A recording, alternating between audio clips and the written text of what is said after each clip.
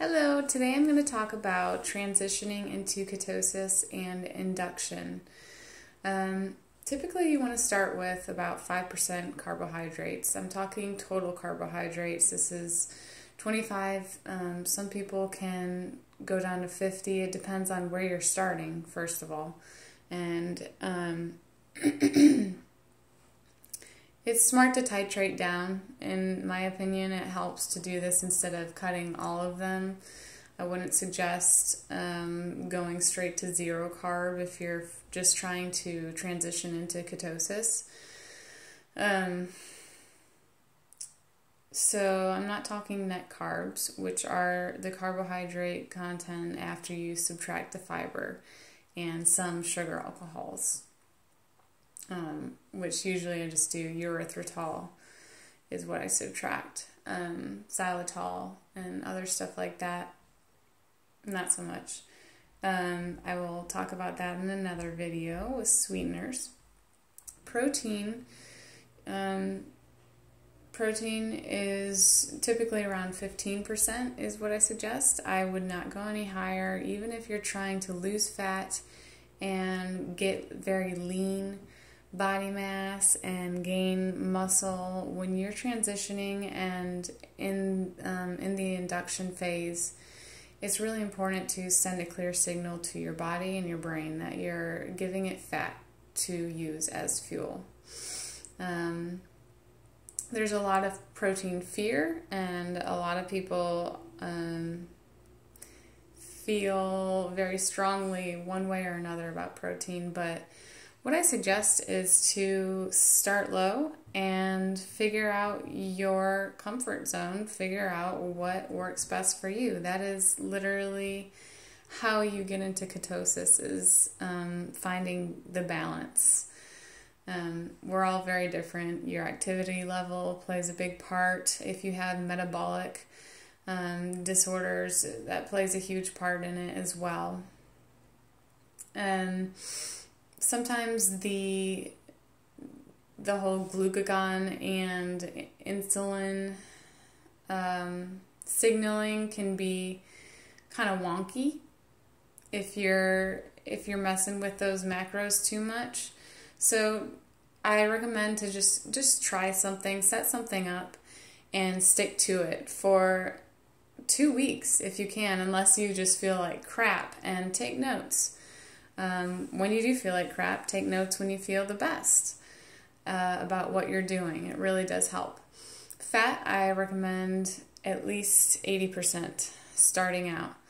You can get these sources of fat from coconut oil, you can get it from ghee, olive oil, animal fats, saturated fats. I don't recommend using safflower, canola oil, that kind of stuff. It changes your DNA, literally. So if you're looking to lower inflammation and become more healthy, give your body good, clean fuel.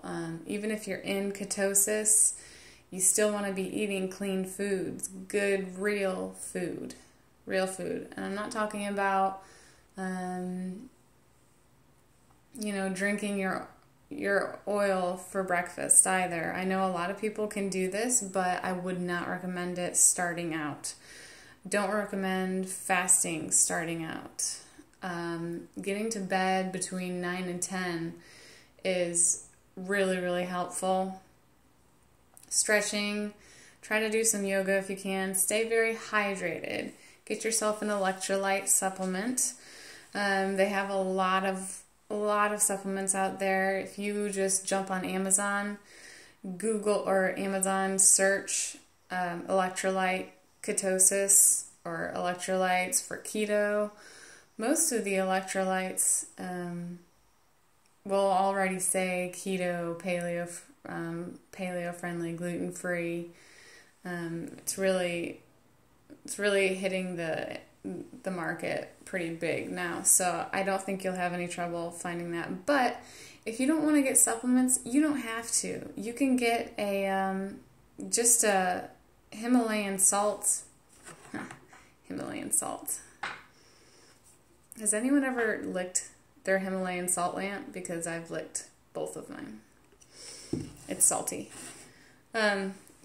Just get some Himalayan pink salt, put it in your water, or if you feel like you're not absorbing that, if you start getting diarrhea from that, some people do, you can make a Soleil drink, which is just 1/4 of a cup of Himalayan salt in a mason jar. Fill up the mason jar with filtered water, put a lid on it, preferably a plastic lid, and in the morning you should see probably just a little bit of salt. If all the salt is gone, you need to add more. So you can use that solution, just a 1/2 teaspoon in your tea in the morning, in your water throughout the day, and that way you know that you're actually drinking water that has all the minerals in it absorbed for sure, versus, grains of salt possibly being absorbed, It's just a way to be sure,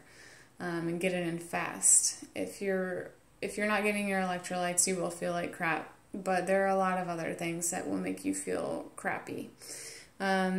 Also, just be aware that you're gonna be tired. You're training your body to use different fuel, and you're trying to get through all those glycogen stores. So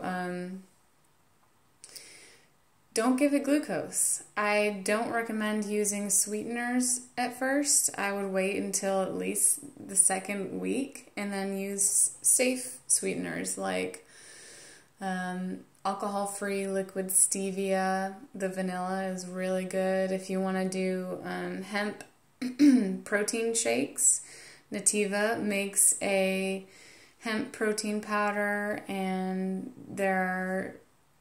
I think there's 1 net carb or 0 net carbs. Hemp seeds are a really good source.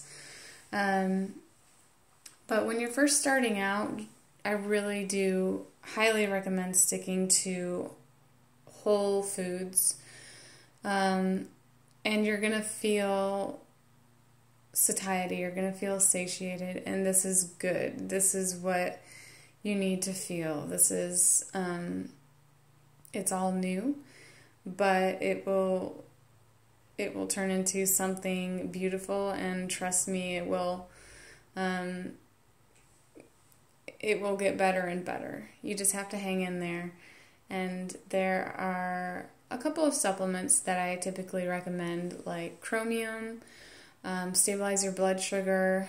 There are some digestive enzymes that might be good, Genetian bitters, betaine, pepsin, those types of things. Or you could just get some sauerkraut and have a little tablespoon of that with your food. Fermented foods are very helpful. So those are just a few tips into transitioning. Take it easy, and feel free to reach out to me if you're looking for help. Offering free 30-minute consultations, and we'll go from there. Take care.